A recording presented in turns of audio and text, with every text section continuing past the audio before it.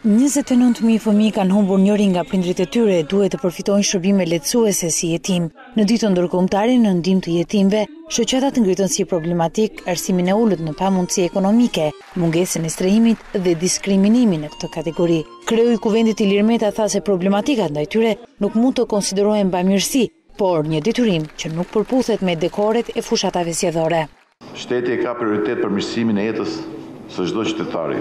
Politikat e shtetit nuk duhet vinë asnjëherë si bamirësi dhe as si pjesë e një fushate politike apo dekori të tillë, por si një politikë e vazhdueshme dhe e qëndrueshme, si një zbatim i të drejtave ligjore dhe drejtave të njerëzit dhe mbi të gjitha si pjesë e një filozofie gjithëpërfshirëse.